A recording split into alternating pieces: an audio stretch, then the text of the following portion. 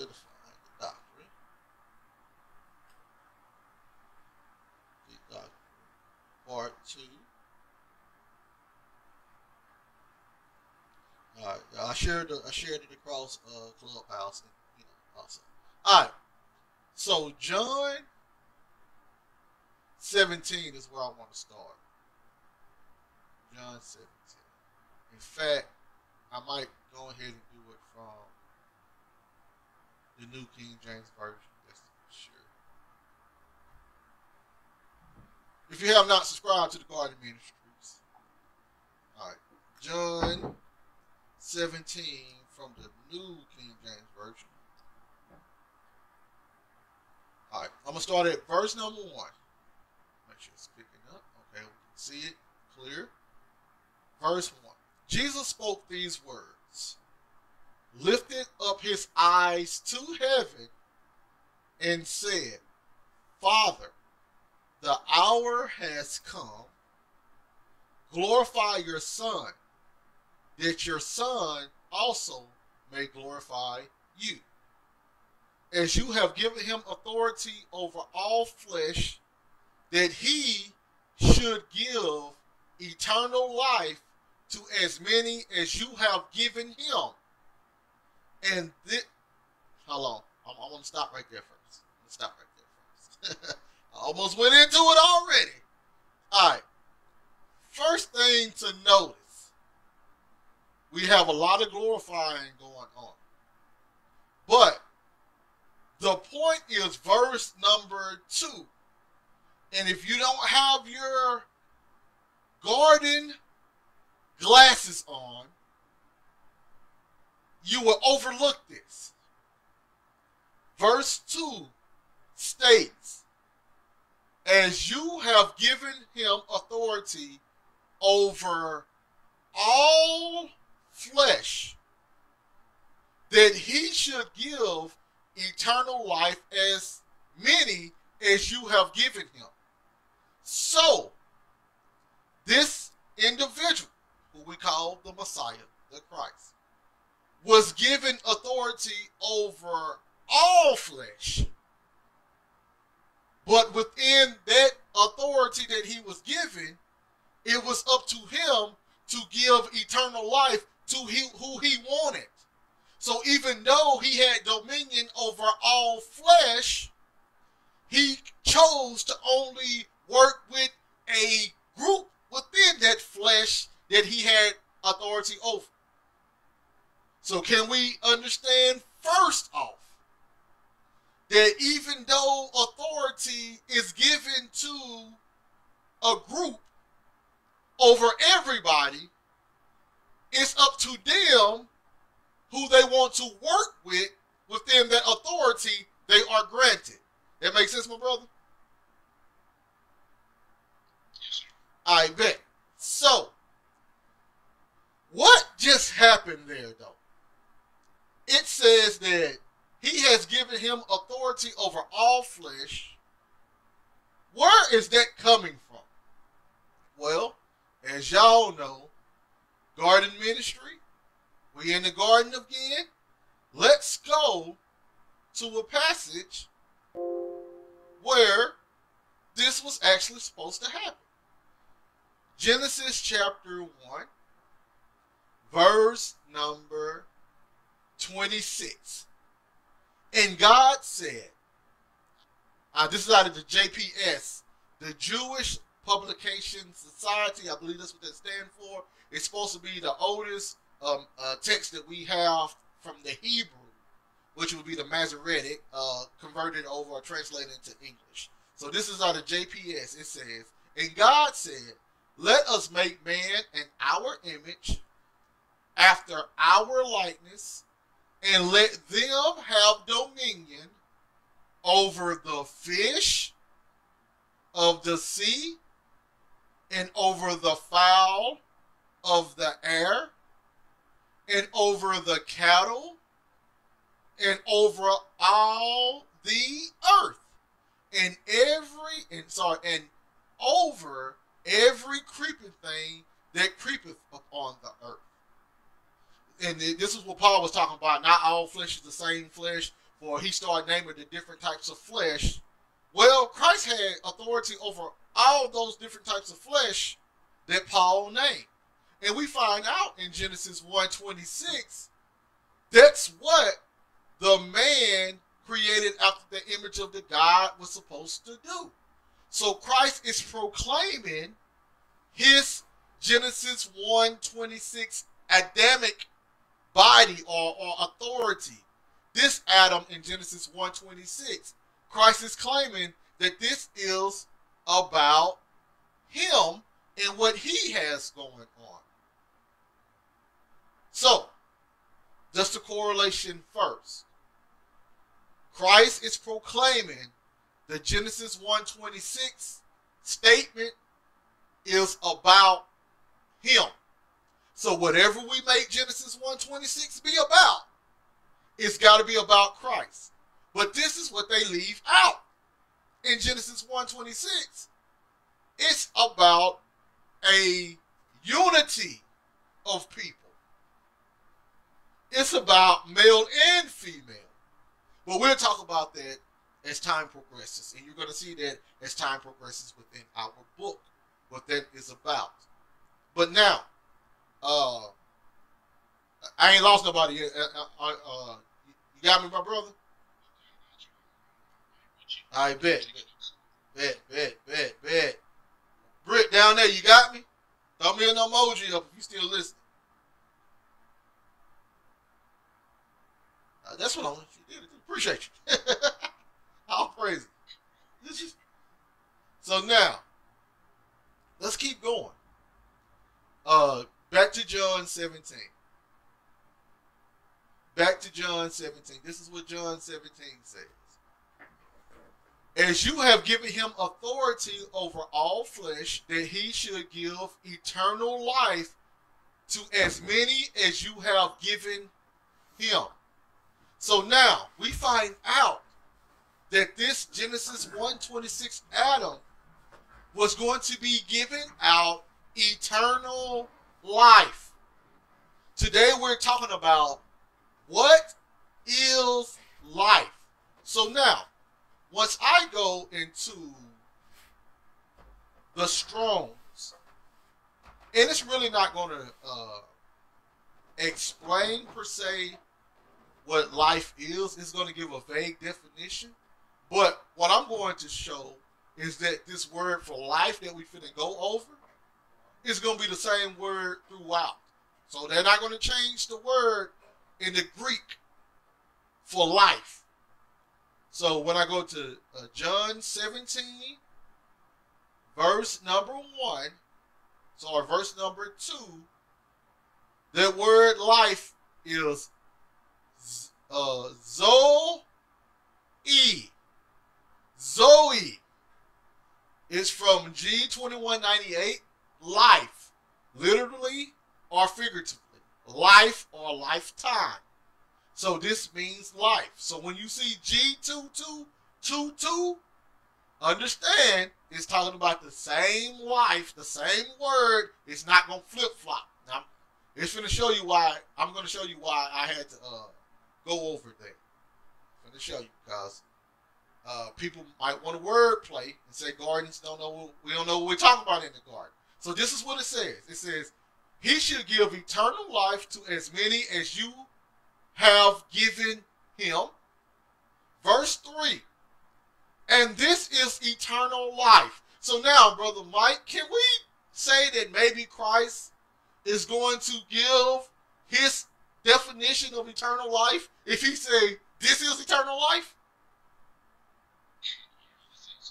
So, no matter where we go from what life means, we probably got to stick within the parameters of what the life giver says it means, right? Facts. So now, we're going to see if he's talking about physical life, because we proved last week it wasn't talking about physical death. So now, if the death is physical, and you disagree with us, let's see if this life is going to be physical so we can have a yin-yang thing going on, a balance. Let's see. Verse number 3.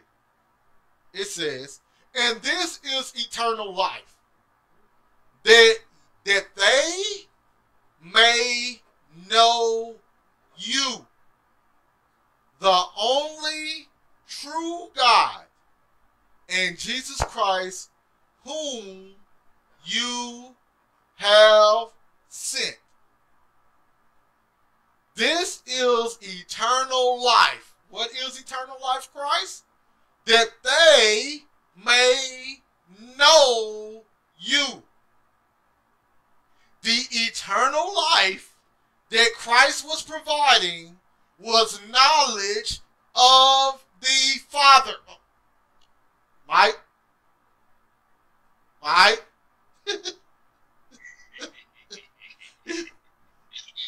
If eternal, let's not even think about it. We can think about the Bible.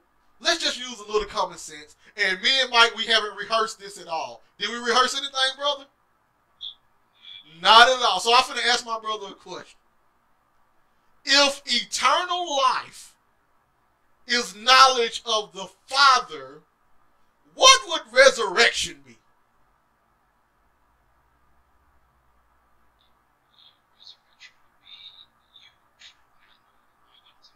Oh my, see?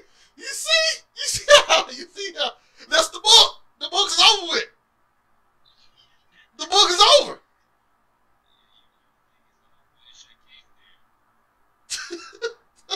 What are we doing here? You feel me? What are we doing here, people? Now, one time, did Christ bring up somebody? Now, did one time Christ say that you're going to be breathing on earth forever? Not one time. And Josephus, if you want to come up, bro, raise your hand. I'll bring you up, my brother. In fact, let me go ahead and send you that invite right there. Let me go ahead and send you that invite. Okay, bet. There you go right there. Let me go ahead and mod you up. Oh, it says this user's not in the room. Mine trip. Okay, bet then. So, yeah, you in the room. I don't know why I said that, my brother, but you in here though.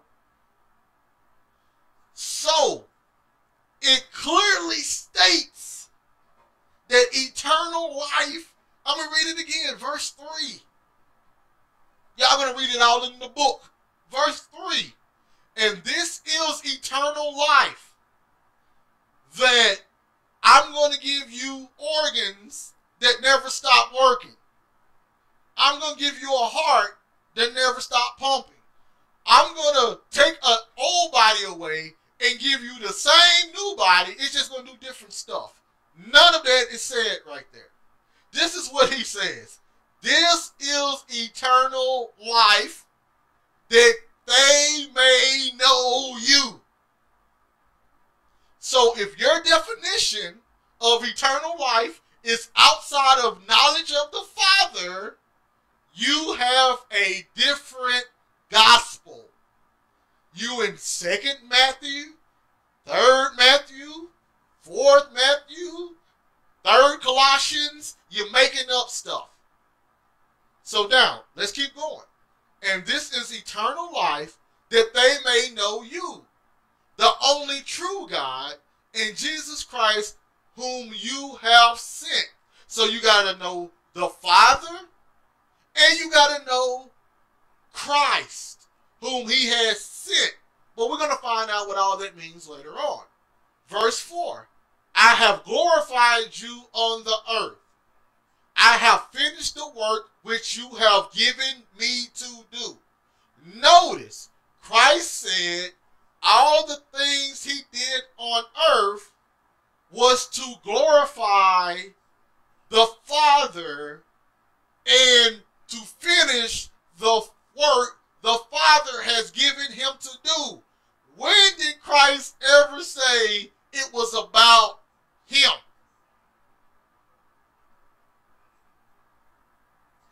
He said, I am a participant in the grand scheme of things. And I'm going to show you why Christ said it's about him in a few. We're going to show you what's going on here. So, and I'm not taking Christ away because he is the example. He is the vital figure. Without Christ being in the story, we don't have a story. But people have started taking other characters out of the story to understand what Christ meant to do. So we can all agree that this was Christ bringing the Father to earth. And he was given that authority to do that, but Christ, it was up to Christ to use which people he had authority over. It was up to him to choose which element of people he wanted to give the knowledge of the Father to. That was on Christ. Well, let's go to verse number, 6 through 8. Let's listen to what Christ says. I have manifested your name to the men whom you have given me out of the world. They were yours. You gave them to me, and they have kept your word. Doesn't this not sound like an inheritance? They were yours. You gave them to me. Inheritance. Verse 7. Now they have known that all things which you have given me are from you. Okay, so everything Christ got was from the Father. Verse number 8. For I have given to them the words which you have given me. What did Christ give them? Did he give them something tangible? Or did he give them something a little bit more spiritual? He says, I have given them the words which you have given me. So, according to Christ, if Christ says that he was giving eternal life to whomever, and he said that he gave them the words, is Christ not saying the words are eternal life? Mike Josephus? Is that what he's making right here?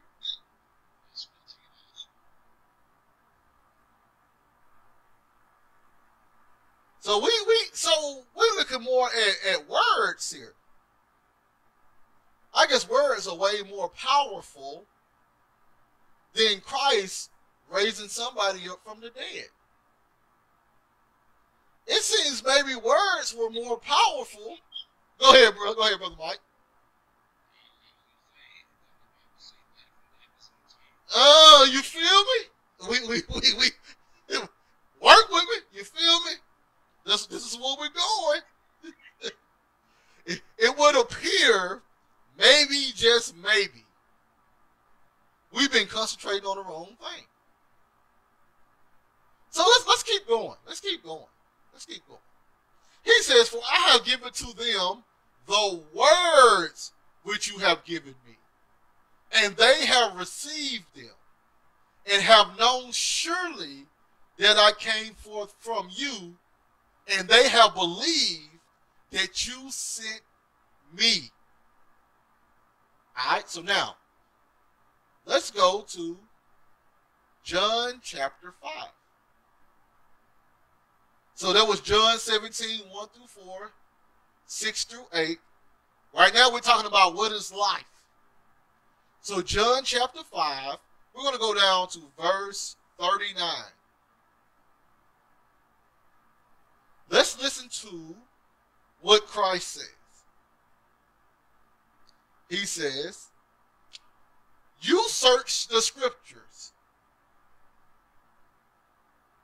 for in them you think you have eternal life. The word life right there, same G222, same word. For in them you think you have eternal life. And these are they which testify of me. Now, it would appear that Christ told them, the scriptures that you guys are studying, that's not where the true eternal life is going to be at. They're just a testimony of Christ. Now, this is going to get real powerful later on, but just remember, Christ keeps saying these things are about him. So, if you are searching the scriptures, thinking that's how you're going to get eternal life, you are mistaken. And it's a reason why you're mistaken. Because they are just a testimony. They're just a testimony. It's more to come behind it. Verse 40.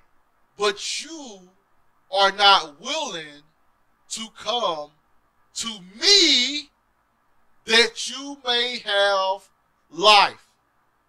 Now, they were going to synagogues.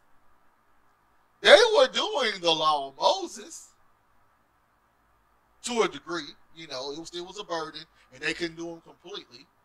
But they were attempting their own way to do these things that Scripture said do. But Christ seems like he's making it more personal than the laws they received. Because we can't admit the Scriptures are the laws, right?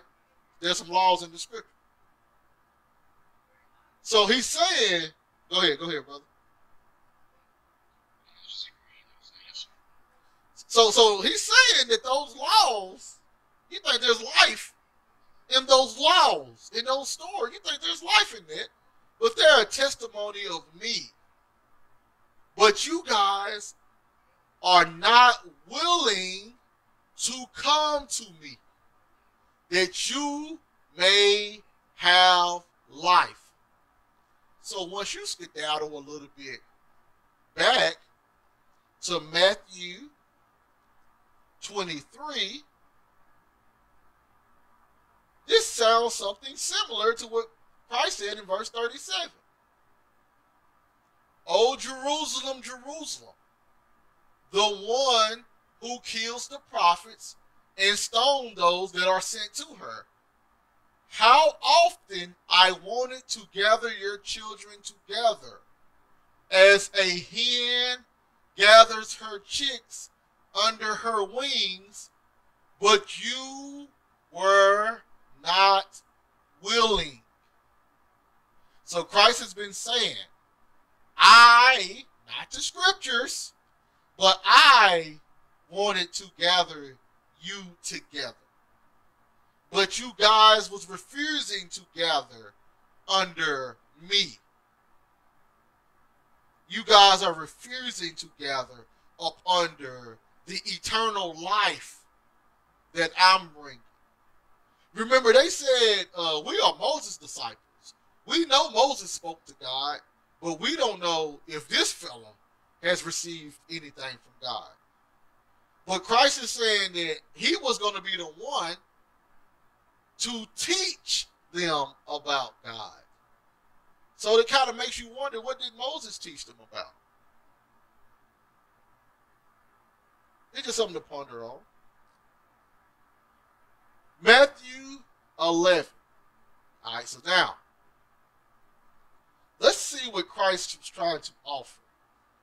Once again, I know this is about life, and all this is going to tell us what life is, so we're just getting the backstory. Matthew 11, verse 28 and 29. Remember Christ said that he wanted to gather them as a chick gather her hens?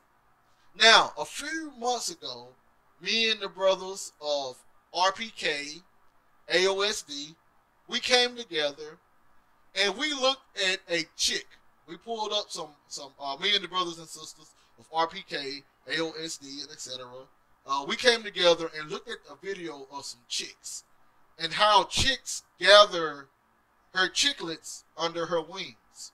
And we saw that really chicken just opened her wings up, and the chicklets runs under her wings.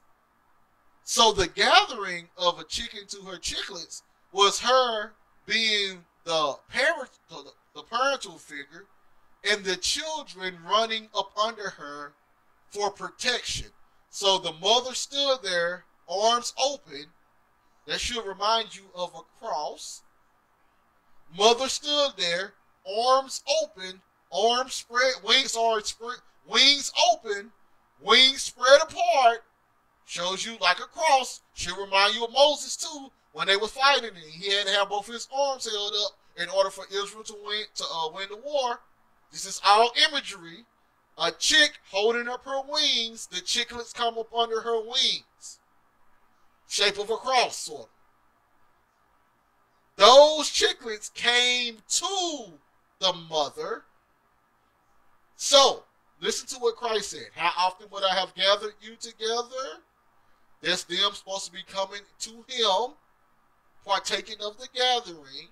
But look what verse 28 says. Matthew 11:28. Come to me. Same gathering passage. Should remind you of the Feast of Tabernacles also, when they had to gather together in the tabernacle. Come to me, all you who labor and are heavy laden, and I will give you rest. Listen to what Christ is offering. I will give you rest. If anybody knows about anything about the Bible, this ain't finna be a shocker what I'm finna say. So let's skedaddle to Genesis 2, Genesis 2, verse 2 from the GPS.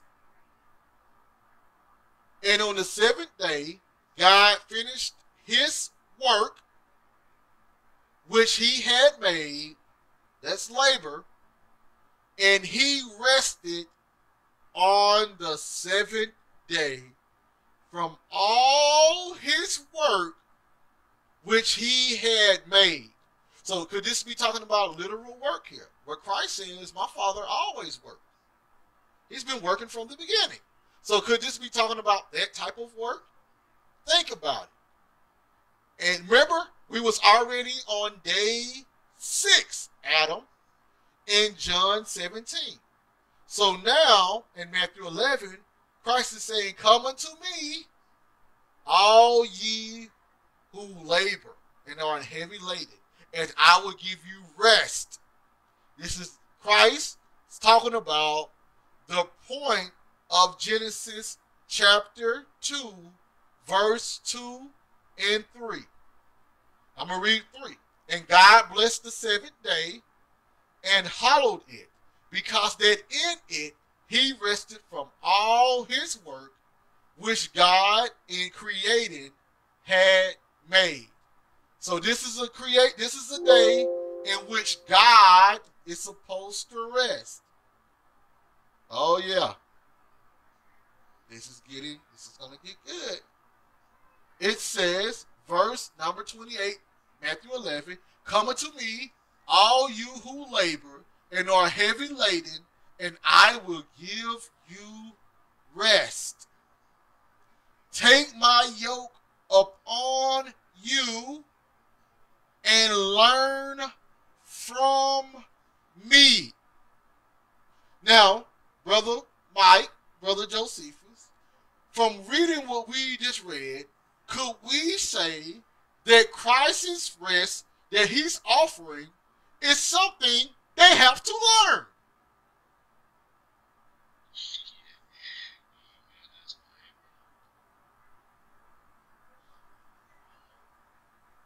So this is something mentally, right? I mean, you feel me? This is something they got to learn. He says, take my yoke upon you and learn from me.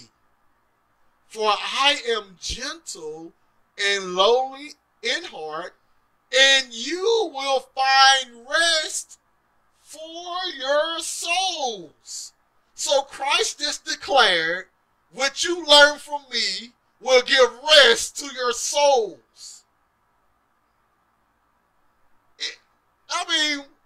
Book is over with. That's the book. That's the book. We've been telling y'all, this is things dealing with the mind. These are mindsets. It's all about the mind, the mind, the mind, the mind. And here's Christ telling you, I'm going to teach you something, and what I teach you is going to give you rest. So, we got to get the carnality and put it down. But guess what? We're not done yet. We're not done. Verse 30. For my yoke is easy and my burden is light. How easy is it once you're doing a law and you think that you got to do this law? You think you got to do these 600 and something odd, 33, 666, 640, how many ever people make up, how many it is, I don't know, I never counted it. So, all I'm saying is probably over 600 because it's a lot of words that's going on in the Torah. So, how hard would it be for you to go from works to learning something? And what you learn is supposed to be equivalent to the 600 and something laws you have been doing for almost 1,500 years. Think about it. Easier to trade off. He says, my yoke is easy. What Moses brought definitely wasn't easy. Moses said it was easy. Oh, he said it was easy. Everything I told y'all, that's easy to do. But he didn't even get in the promised land. So it couldn't have been that easy. But anyway, for my yoke is easy and my burden is light. So, let's go back so we can agree that if Christ is offering them rest for their souls, then maybe he's offering them life for the same souls that he's giving rest to. So not only is he giving them rest, he's giving them life too, because we read in John 17, he gave them life. So now, when we go to, let's go back to John. Let's go to John 6. We're talking about what is life. John 6, 60 through 63. Once again, what is life? John 6, 60 through 63. Let's see what life is. Remember, in John 17, he told them, this is eternal life, when they learn of the Father. This is eternal life. So let's see in John 6 if what he says is true. John 6, 60. Therefore, many of his disciples, when they heard this, said, this is a hard saying, who can understand it? This is after Christ had told them how they got to eat his flesh, drink his blood, he's the manna from heaven. He done said all of this stuff, and they're like, what are you talking about? So now, they say this is a hard saying, who can understand what he's talking about? So verse 61, when Jesus knew in himself that his disciples complained about this, he said to them, does this offend you? What then if you should see the Son of Man ascend where he was before? Hopefully everybody went to Acts chapter 1 in their mind. When they saw the Son of Man ascend to where he was before. How Acts 1 is actually what John is talking about here.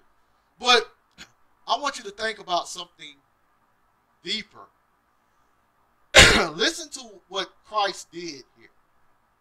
Put your garden glasses back on. It says, what then if you should see the Son of Man ascend where he was before? verse 63. It is the Spirit who gives life. The flesh profits nothing. The words that I speak to you are spirit and they are life. You want to talk about the Holy Spirit? You want to talk about eternal life? Christ tries to give you the definition of it all. The words I speak to you are spirit. They are life. Now, think about what just happened here in 62 and 63. He says, what if you see the Son of Man ascending where he was before? Where was he before? In heaven. Where is heaven? What could be considered heaven? Heavenly Jerusalem, the Garden of Eden. So he says, what if you should see the Son of Man ascend where he was before? It is the Spirit who gives life. So, think about it. An ascension into heaven is the Spirit that gives life. Spirit gives life, then ascension into heaven. Ascension into heaven, and the Spirit gives life. What in the world is Christ talking about? Let's go back to Genesis. Let's go back to Genesis chapter 2. Genesis 2, verse number 7. And then the Lord God formed man of the dust of the ground and breathed into his nostrils the breath of life. It is the Spirit that gives life. The Lord breathed into the nostrils the breath of life. So we have here the Spirit giving life. But what else did Christ say? Christ said something about an ascension. What if you see the Son of Man ascend where he was before? Verse number 8. Let's read the rest of verse 7. The Lord God formed man of the dust of the ground and breathed in his nostrils the breath of life. And man became a living soul. Verse 8. And the Lord God planted a garden eastward in Eden, and there he put the man whom he had formed. Man formed on earth. Man ascended into heaven. Man formed on earth.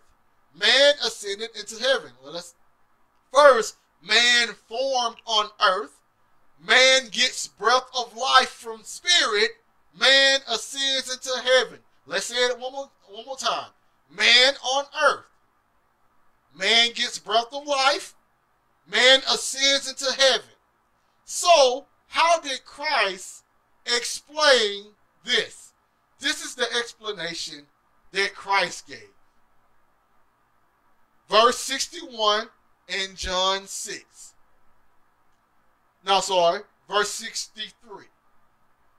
It is the Spirit who gives life. Okay, we understand that, Christ. That's what happened in John 2.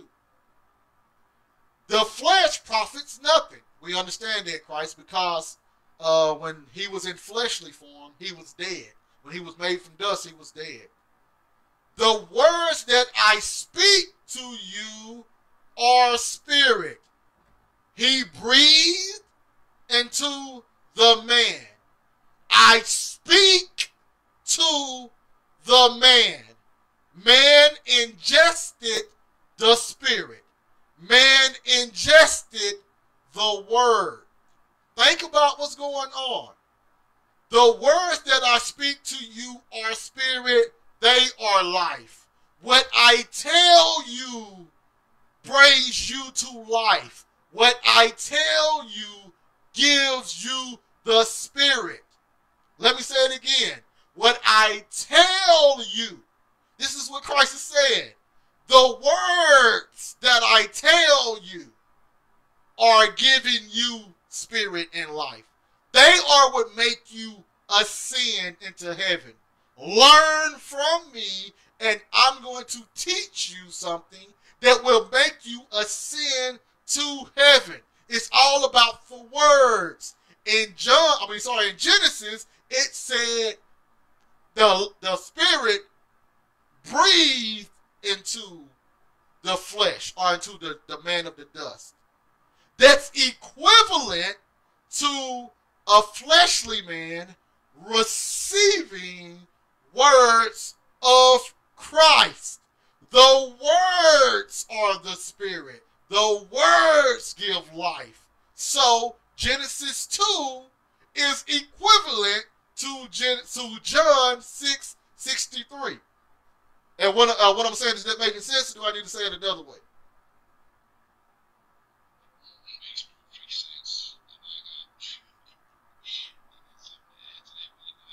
Oh, bet. Hey, I bet. Hey, I'm almost done. Okay, bet. Hey, we'll put a marker where you at so you don't forget. Then I bet. So now, let me show you another example of this.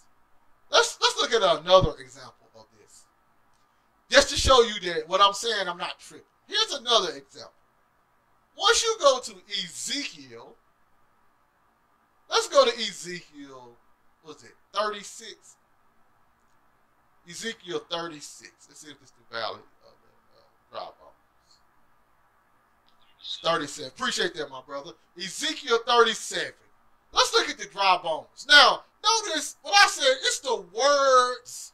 It was Christ who said, it's the word that gives spirit. It's the words that give life.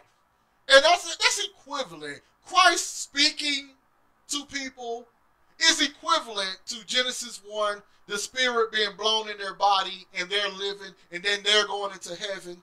Let's see if Ezekiel 37 has the same type of scenario. This is from the Brenton Septuagint. Ezekiel 37. Let's go to verse 6. Or verse 5. Thus says the Lord to these bones, behold, I will bring upon you the breath of life, and I will lay sinews upon you, and will bring up flesh upon you, and will spread skin upon you, and will put my spirit into you, and ye shall live, and ye shall know that I am the Lord. Sounds real good, right? Listen to verse 7. So I prophesied as the Lord commanded me. This is Ezekiel using words that the Lord gave him. I prophesied as the Lord commanded me, and it came to pass while I was prophesying, while I was speaking words from the Lord, that behold, there was a shaking, and the bones approached each one to his joint. And I looked, and behold, sinews and flesh grew upon them, and skin came upon them above, but there was no breath in them. Guess what? The breath has not came yet. They got the flesh. They are in flesh. Remember, Christ said the flesh profited nothing. They are in flesh. Even though they received this prophecy, they are in flesh. It profited nothing. But let's see what continues to happen. Verse 9. And he said to me, prophesy into the wind. So now he has to give more words from the Lord. Prophesy, son of man, and say to the wind. Why the Lord didn't do it? Why did Ezekiel have to be the one to do it? Why did Ezekiel have to use the word of the Lord in order for these things to happen? Thus says the Lord, come from the four winds and breathe upon these dead men and let them live. So I prophesied more words coming from Ezekiel from the Lord. So I prophesied as he commanded me, and the breath entered into them, and they upon their feet a very great congregation. Ezekiel, give them the words I give you so they can live. Christ said, my words are spirit and life. Verse 11. And the Lord spake to me, saying, Son of man, these bones are the whole house of Israel, and they say, our bones are become dry. Our hope has perished. We are quite spent. We are tired. We are laboring. Our hope is gone. That's equivalent to them being dead. He says in verse 12 and 13, and then I'm going to go to John 3. I'm going to read a few more. Then, Brother Mike, you got it if you don't mind. You there? All right, bet. All right, so here we go. This is verse 12 and 13. Therefore prophesy and say, thus said the Lord. Listen to the words that's going to make them resurrect. Listen to the words. Thus said the Lord, behold, I will open your tombs and will bring you up out of your tombs and will bring you into the land of Israel. Now, before I read verse 13, notice what Christ said in John 17. I'm going to give them eternal life. This is eternal life, that they know you. Verse 13 of Ezekiel 37. And ye shall know that I am the Lord when I have opened up your graves. So we clearly see the life that Ezekiel was trying to give the northern kingdom was going to be something that gave them knowledge of the Lord. And the knowledge of the Lord came through prophesying, which are words. My words are spirit and life. He says, and I will put my spirit in you. Sorry, and you should know that I am the Lord when I have opened your graves, that I may bring up my people from their graves, and will put my spirit within you, and ye shall live, and I will place you upon your own land. Same terminology, what happened to Adam. Adam was in the flesh. He received the word of the Lord, aka the Spirit, and he was placed into his own land, the heavenly abode, Jerusalem. Heavenly Jerusalem. All right, so now let me hurry up and finish, and then I'm gonna turn it over to my brother Mike, because I know he wanna finish cooking on some of this food that I'm trying to prepare for him. So now let's go to John 3. Who would have thought that Christ was using the Garden of Eden like he's using it, and trying to explain more what's going on with Adam? So once you go to John 3, verse 2 through 8 now, this is another one. This is another one. I know I done went over this a couple of times, but I'm going to go over it again. So this is going to be John 3, 2 through 8. Let's once again show what Christ is talking about. John 3, 2. This man came to Jesus by night and said to him, Rabbi, we know that you are a teacher come from God, for no one can do these things that you do unless God is with him. Jesus answered and said to him, most assuredly I say to you, unless one is born again, he cannot see the kingdom of God. What are you talking about, Christ? Nicodemus pretty much said the same thing. What are you talking about? Verse 4. Nicodemus said to him, how can a man be born when he is old? Can he enter a second time into his mother's womb and be born? Jesus answered. Listen to what Jesus says.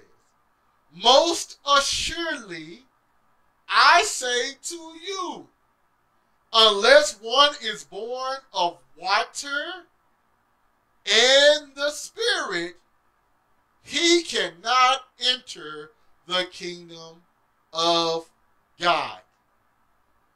I'm going to read verse 6 before I get a breakdown. That which is born of the flesh is flesh, and that which is born of the Spirit is spirit. So you got flesh, you got spirit. We know flesh profited nothing. Christ was said that I'm going to give them eternal life. And eternal life is knowledge of the Father. So now, how do we separate that from being born again, being resurrected again, having a new life? Because that's what being born again means. Newness of life. Let me say it again. That's what being born again means. Newness of life. If you are born again, that means that you're supposed to have a new life because you receive life again. Born again. So if you're born the first time, what did you do? I started off as a baby. I lived life into an adult. So now, what is born again? It's the same principle. Starting off as a baby, entering all the way up into adulthood. And Paul clearly states this also. When I was a child, I was a child, now I'm a grown man, and etc. There's plenty more allusions. But let's show you where Christ got this information from. Why is Christ talking about you got to be born of water and spirit in order to enter into the kingdom of heaven? Because they tell you, oh no, brother, this is about the washing of the water of the word, or whatever that means. But for every, who knows what that's supposed to mean. But let's show you what Christ is talking about. Oh, so this is, let's go back into Genesis once again. So we didn't already explain what's happening in Genesis chapter 2. Someone must receive the word, and then they get the spirit and enter into the kingdom of heaven. But let's see what else has to occur. Genesis chapter 2. We're going to read verse number 5. In fact, we can go to verse number 6, but I'll go 5. It says, and every herb of the field before it was on the earth, and all the grass of the field before it sprang up. So this is day 3. For God had not rained on the earth, and there was not a man to cultivate it. See the word rain right there. That's water, right? This is verse 6. But there rose a fountain out of the earth. If anyone knows, fountain means water. Fountain means water. Remember, Christ said you have to be born of the water and spirit to see the kingdom of God. Let's see where he got that from. Verse 6. But there rose a fountain out of the earth and watered the whole face of the earth. So everything is covered by water. Verse 7. And God formed the man of the dust of the earth. Guess what? That dust is covered by water. The whole face of the earth was covered by water. Therefore, the dirt that was on, the dust that was on the face of the earth was covered by water. Christ said, you got to be born of water and spirit in order to see heaven. So now the water is covering the earth. And it says, and God formed the man of the dust of the earth. So man had water on top of him because man came from the dust that had the water on it. So man was formed of the dust, but guess what was on top of the dust?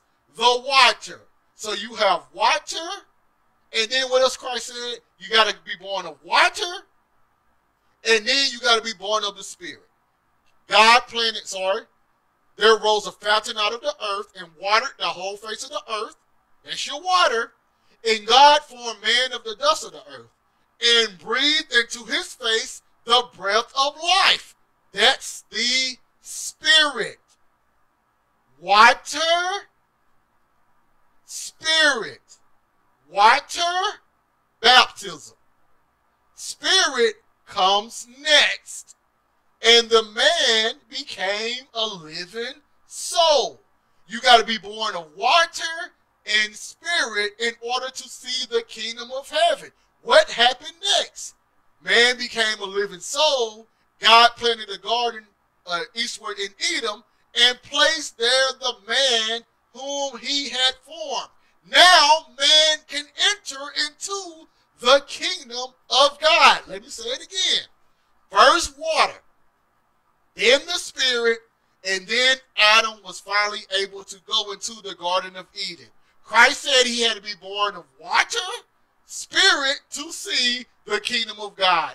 Adam himself was born of water and Spirit to see the kingdom of God. So Nicodemus says, and if you think about it, that clearly represents a woman's body because a baby is inside of her, what is it called? The placenta, what is all that called? The placenta that has water inside of it. So it's clearly built like a woman's body. Just in case you didn't catch the analogy, it's clearly built like a woman's body, water and flesh, or water and spirit, because then the spirit enters into the baby. Anyway, it makes perfect sense, the analogy he's using. But this is why it's set up like this. So Nicodemus is asking about a grown man, because the way Genesis is talking, if you take it as a literal value, it's not talking about a grown man being born again. It's talking about a grown man being born the first time. Now, we know personally the deeper meaning is the grown man being born again in Genesis chapter 2. But just for the flat reading, it's talking about a grown man being born the first time. So, if you want to see the scenario where this is played out again from a grown man, let's go to Matthew chapter 5. Is it 4? Matthew 4. I think it's 4. Matthew 4. And let's see if we can see it being played out again. No, Matthew 3. Sorry. Matthew 3. Matthew 3. Let's see what happens. Remember he said you got to be born of water and then of the Spirit. Then you see the kingdom of heaven. Let's see what happens. Matthew chapter 3. Let's see here. Verse number 15 and 16. Remember, born of water, spirit, enter into the kingdom of heaven. Matthew 3:15.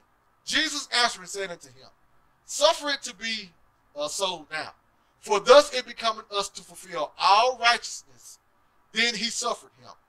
And Jesus, when he was baptized, that's water, went up straightway out of the water, just in case we didn't know that's water, and lo, the heavens were opened to him, and he saw the Spirit of God descending like a dove and lightning unto him. So the Spirit came unto him. That's the water, baptism. That's the Spirit. And then what it says, a person cannot see the kingdom of God unless he's born of water and Spirit. Verse 17. And a voice from heaven said, this is my beloved Son, in whom I am well pleased. It seems like the Lord got begotten right there. And then what happened in verse number 4? He's led up to be tempted of the devil through 3 temptations, just like Adam and Eve did when they went into the Garden of Eden. And guess what happened after Satan had to flee from him? Verse 11. Then the devil leaveth him, and behold, angels came and ministered unto him. In Genesis 1, that did not happen. The angels blocked the tree of life because they failed the temptations. Here, the angels ministered unto the Lord because he passed the temptations. The point is, the whole being born of water, spirit, that's dealing with baptism, and etc. But what was John the Baptist doing in order for the baptism to occur? Verse number 1 and 2, I'm almost done, y'all. 1 and 2, in those days came John the Baptist, sorry, Matthew 3, 1 and 2. In those days came John the Baptist preaching, that's words, everybody, in the wilderness of Judea, saying, repent ye, for the kingdom of God is at hand. Verse 6, and were baptized of him in Jordan, confessing their sins. Verse 11, I indeed baptize you with water unto repentance. So John was teaching the people repentance, words. Because what was John supposed to do? According to Malachi, make a path for them. I don't even want to butcher. Malachi 4 and verse number, is it 4 or is it 3? Hold on. Behold, I send it to you. No, it's not. Malachi 3 and 1. Behold, I send my messenger, and he shall prepare the way before me. He's preparing the way for the Lord. And what is he? In preparation, what is he doing? Telling the people to repent. So he's teaching using words to tell the people to repent from their evil doings so they could know the Lord. Once again, words. His words got the people to repent. His words had Christ come to him. And when Christ listened to his words and was baptized, he went through the being born of the water and then being born of the Spirit. All dealing with words. All right, y'all. So now, I'm going to shoot through these last, and then I'll be done. Romans 8, just in case we don't understand what's going on here. Romans 8, 4 through 10. It says, that the righteousness of the law might be fulfilled in us, who walk not after the flesh, but after the Spirit. That's actually another Garden of Eden reference. But let's keep going. Verse 5. For they that are after the flesh do mind the things of the flesh, but they that are after the Spirit, the things of the Spirit. Verse 6, just in case we don't understand what's going on in the Garden of Eden. For to be carnally minded is death, but to be spiritually minded is life. That's the same word, G222, and peace. For to be carnally minded is death, but to be spiritually minded is life. Because the carnal mind is enmity against God, for it is not subject to the law of God, neither indeed can be. Do not eat from this tree of knowledge of good and evil. I am not in subject to that command, because I am carnally minded. Therefore, they could not stay into the kingdom of heaven. They had to leave out. They had no knowledge of the Lord anymore. They died. They was carnally minded. It was foolishness to them. So then, they that are in the flesh cannot please God. But ye are not in the flesh, but in the spirit. If so be that the Spirit of God dwell in you. If God dwells in you, and what was the Spirit? My words are spirit. Learn of me. If the words of God dwell in you, now if any man have not the Spirit of Christ, he is none of his. And if Christ be in you, the body is dead because of sin, but the Spirit is life because of righteousness. The Spirit is life. The body is dead. Genesis 2. The body was dead until it received the Spirit, and then it was allowed to see the kingdom of heaven. So now, this will be the last one, Brother Mike. Deuteronomy 30, 18 through 20. These are my last two verses. Knowledge of the Lord is life. So you have to study Christ's words to understand what life is. So this is Deuteronomy 30, 18 through 20. This is what it states from the JPS. But if thou heart turn away and will not hear, but shall be drawn away and worship other gods and serve them, I declare unto you this day, that ye shall surely perish. That's die. Carnally minded death. Ye shall not prolong your days into the land. Exactly what happened to Adam and Eve. Whither thou passest over Jordan to go in to possess it. I call heaven and earth to witness against you this day, that I have set before thee life and death, the blessing and the curse. So blessing is equivalent to life. Therefore, choose life, that thou mayest live, thou and thy seed. Choose life. All right, so now, let even Moses explain what life is in Torah. This is what Moses says.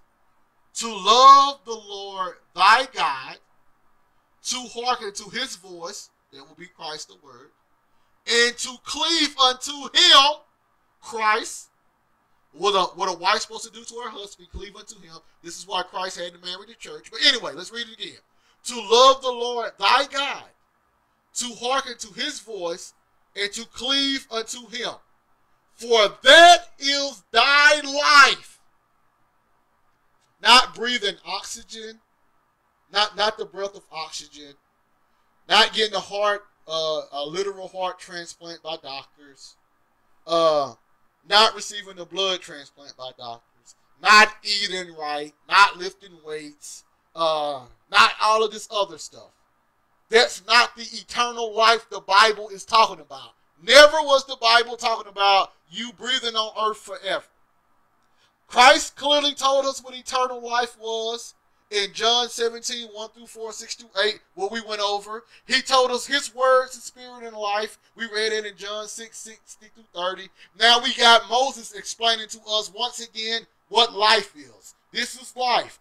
To love the Lord thy God, to hearken to his voice, and cleave unto him. For that is thy life in the length of thy days. That is eternal life. Length of days, eternal. That is thy life in length of days. That is eternal life, that thou mayest dwell in the land which the Lord swore to thy fathers, to Abraham, to Isaac, and to Jacob, to give them. Land of Canaan was just a proxy for the Garden of Eden. That was thy life. So when Christ told them that the law and the commandments are the commandments and the law are the law and the prophets hung upon two commandments: love the Lord, love the neighbor as yourself. They asked, what must the dude ask, what must we do to get eternal life? Christ went here in Torah because Torah explains eternal life is loving the Lord, hearkening to his voice, and cleaving into the voice. That is eternal life. And the voice is telling you, love your neighbors as yourself. This is what Christ came to teach. Love your neighbors like I love you.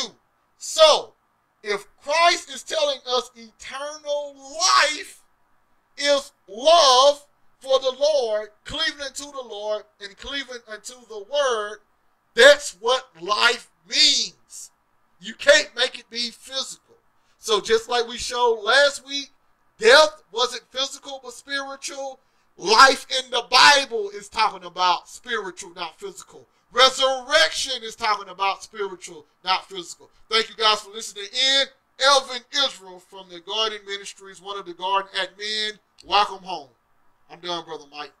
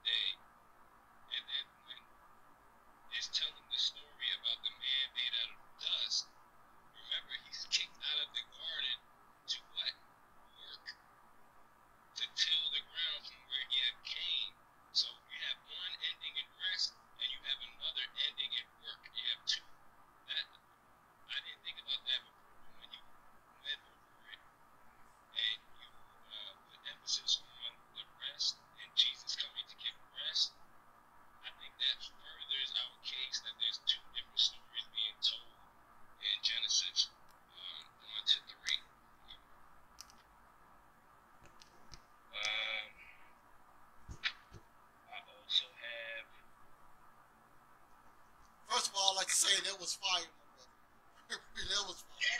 I like to say that.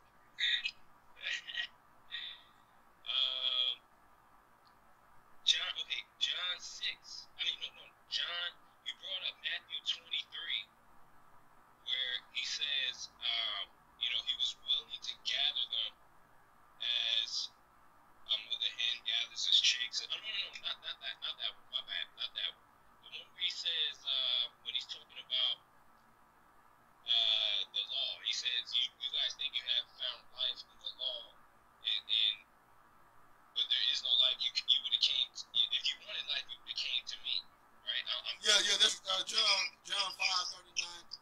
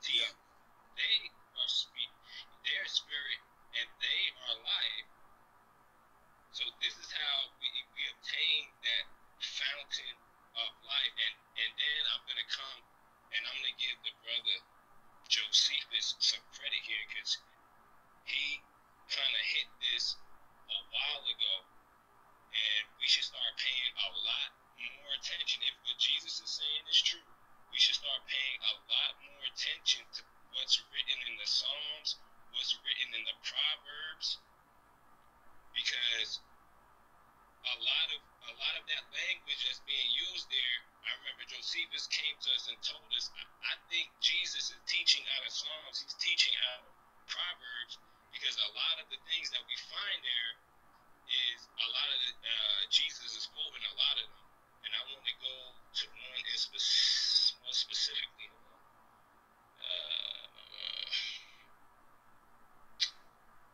All right, it's going to be Proverbs 14. I'm going to go to Proverbs 14 because it sounds a lot like what Jesus is talking about in the Beatitudes. Okay, John 14. I'll start at. I'm going to start at verse 26.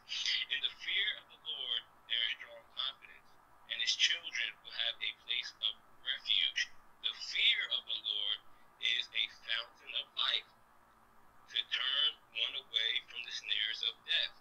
In a multitude of people is a king's honor, but in lack of people is the downfall of a prince.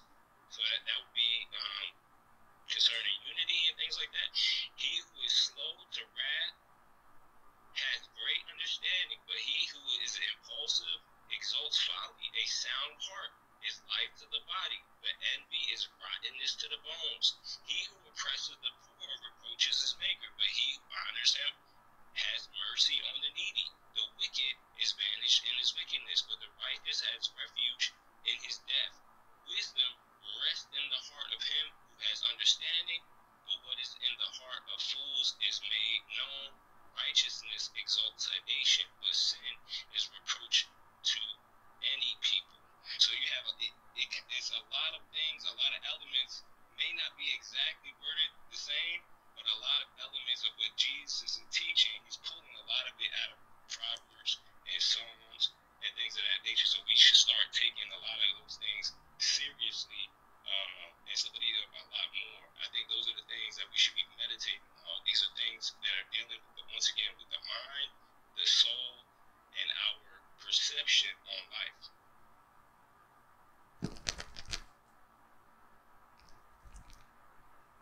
Yes, sir. Brother Mike, you mind if I add a little bit to what you just stated too? All right, I want to add just a little bit to your John 4. And everything you brought out is very much so. In fact, when we was dialoguing with Mr. Bell and everybody, was the last week or the week before, we was talking about atonement. And he stated that, well, the Bible states that, love covers a multitude of sin. And I brought that verse out. He let it be known that that's actually found in the book of Proverbs as well. So I agree with you, Brother Josephus. Definitely agree that Christ is using these wise sayings, this wisdom literature, in order to explain what's going on, what mankind needs to know, which is something inward and something dealing with the intellect, the knowledge of the Lord, which the Lord's knowledge is real spiritual knowledge because it's actually the knowledge of the Lord. And for this John 4 that you brought out, I want to hit 13 and 14, and I want to hit just a little of the dialogue that you said that came to my mind when you were speaking. John 4:13 and 14. It says, Jesus answered and said unto her, let me make sure I make it right. Jesus answered and said unto her, whosoever drinketh of this water shall thirst again. Well, whosoever drinketh of the water that I shall give him shall never thirst. But the water that I shall give him shall be in him a well of water, springing up into everlasting life. So this water that Christ was offering was going to be something inwardly, right? And this woman is saying, give me this water that you see, that you're talking about. And he says, tell your husband to come hither, and etc. But this is what I want to get to.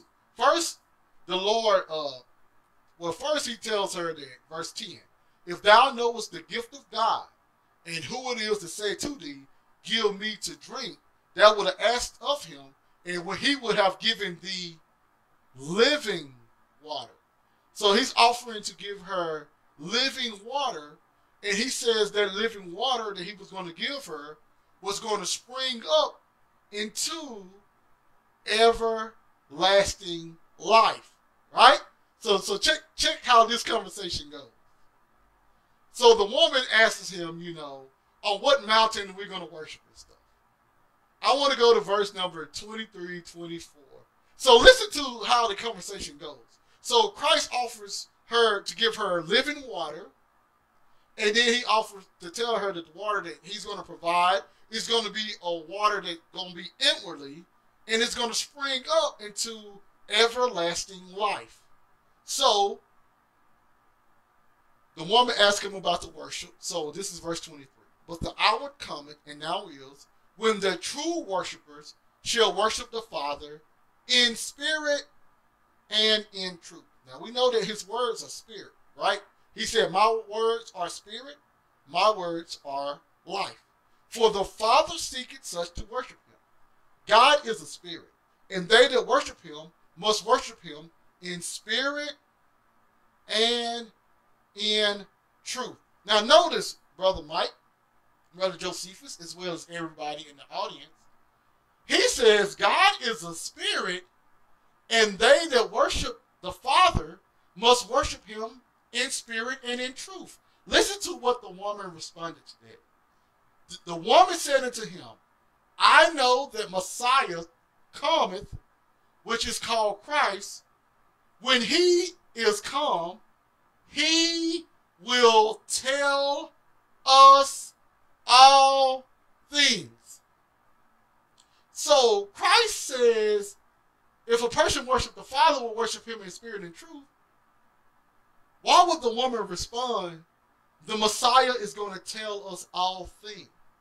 She made the worshiping the Father in spirit and truth be something that has to be told.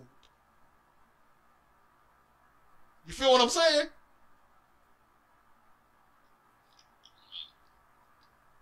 But I'm not done, because there's something else that comes from that too.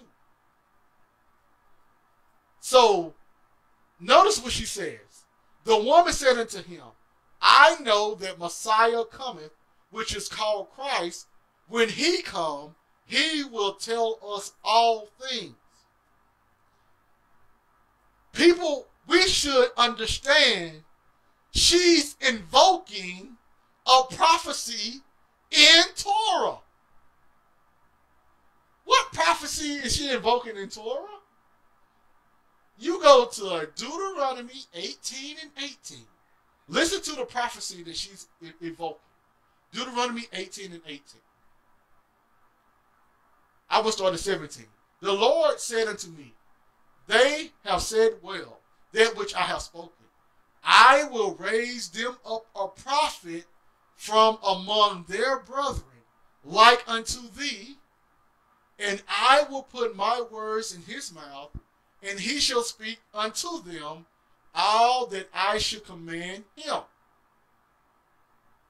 And hold on, let me see if I can read something else. Okay, yeah, that's it right there. So now listen to what it says. I will raise them up a prophet from among their brethren, like unto thee. Notice she said, I know, so in other words, they took this as a messianic prophecy. So we got to say that first. It couldn't be Joshua, because Joshua definitely wasn't a Messiah. But they took this as a messianic prophecy. And it says, I will raise... Right.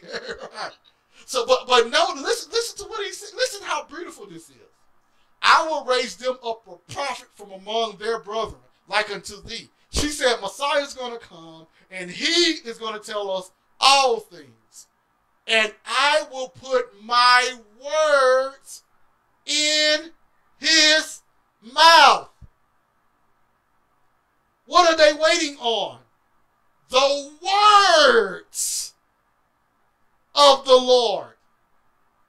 They're waiting on the words of the Lord. It says, and he shall speak unto them all that I shall command him. Everything I tell him, he shall speak unto them. So there, 18, Deuteronomy 18:18 said they are actually waiting on words.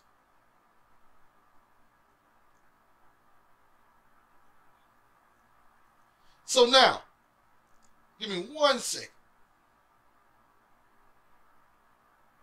Hello.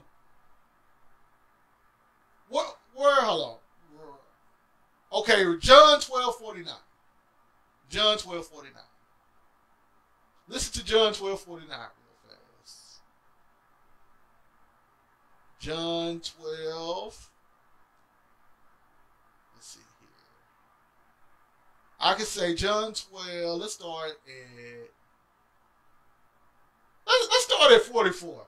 Listen to how this beautiful. You know how people want the Spirit this and want the life that, and what is the Holy Spirit and what is life and what is death, and they make it. Listen to the Bible clearly explains itself if you let it talk to you.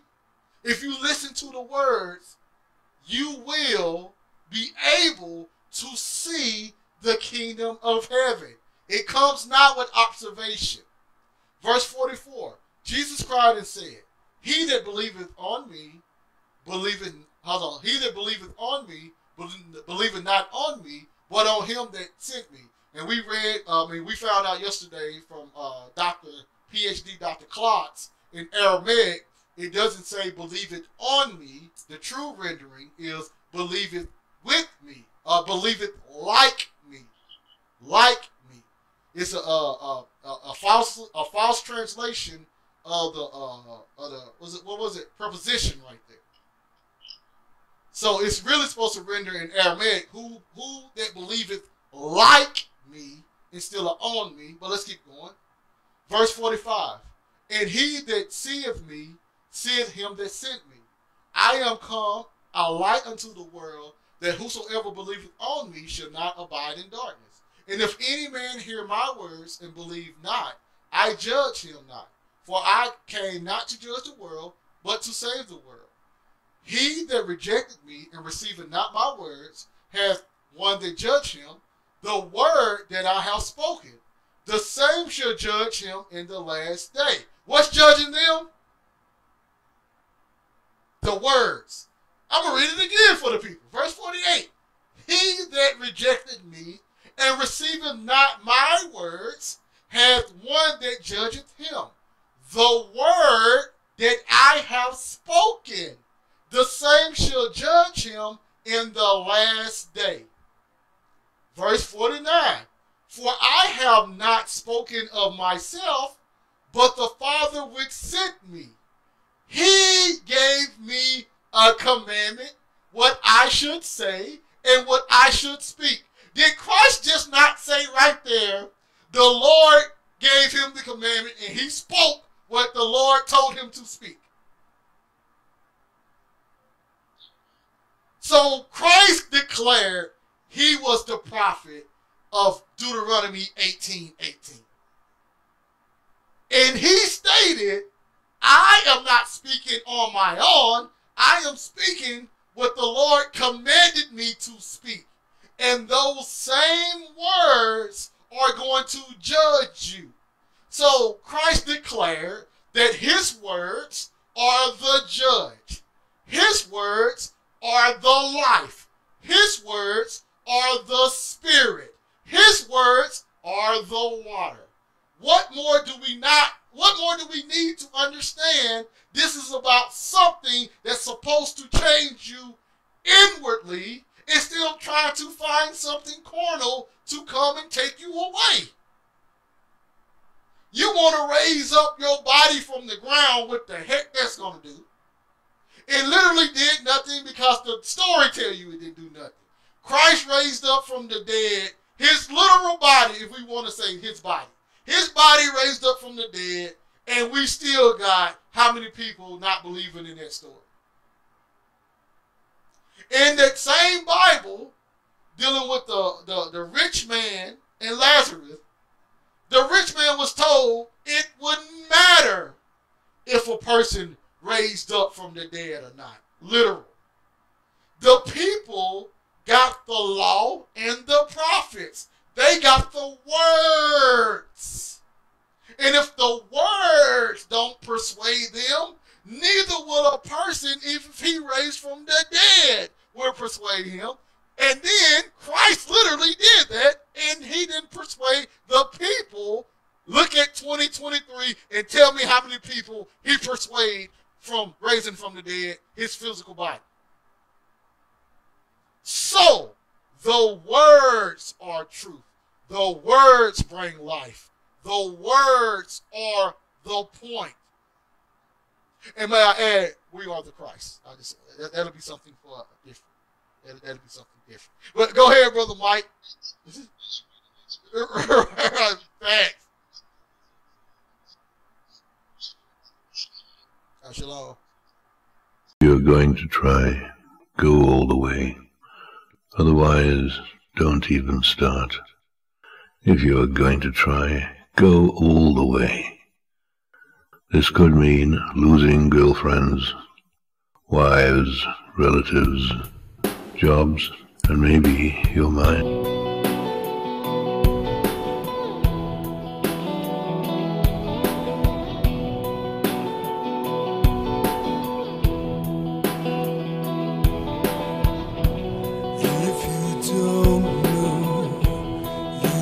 Take it slow.